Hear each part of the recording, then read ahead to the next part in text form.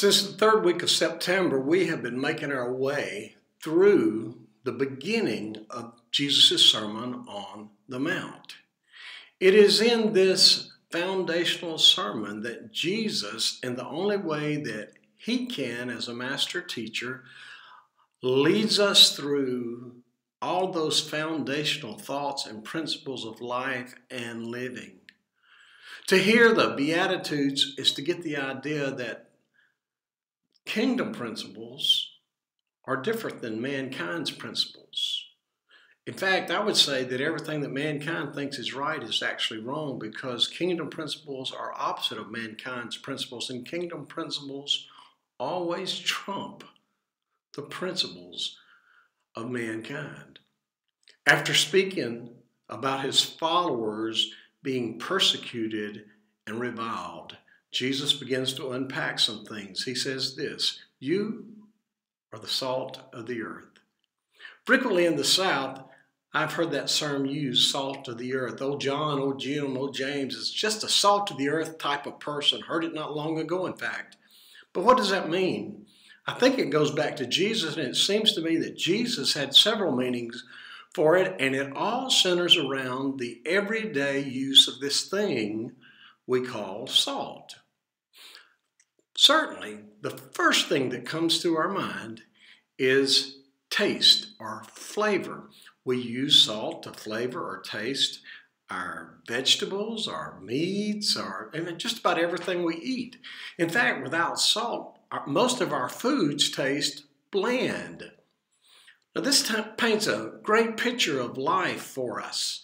Jesus was saying to those who follow him, love him, and serve him that it is you who give taste to this culture. Without the truth of the kingdom of God being lived out in this culture day by day, the culture becomes bland and tasteless and has little appeal. Now, if time permitted, this is one of our huge issues of the day. We need more people who are Jesus' salt of the earth so that we can return the taste to our culture. The next thing which comes to my mind is this thing of preservation.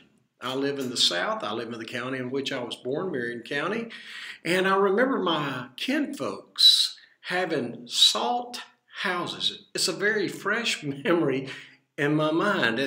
It was probably before refrigerators became the big deal, and maybe even before electricity arrived in rural South Mississippi.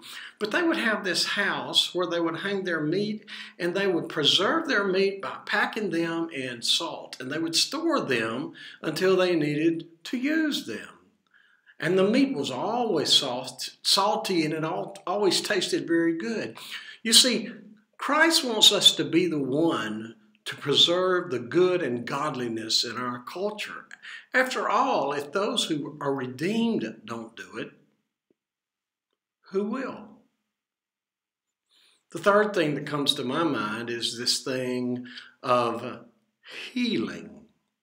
Salt has long been known as a healing agent because it promotes healing. Of all the things America and the world needs today, healing is at the top of the list.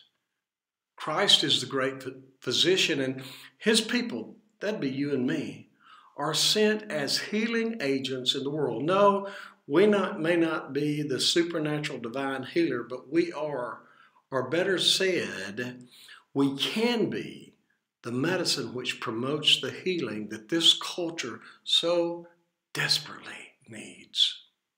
In the final analysis, being the salt of the earth means staying spiritually connected to our Lord. Now, even as the redeemed, we can choose to break our fellowship with him. We can lose our influence in the world, and we can become like the salt which has lost its flavor and savor and impact.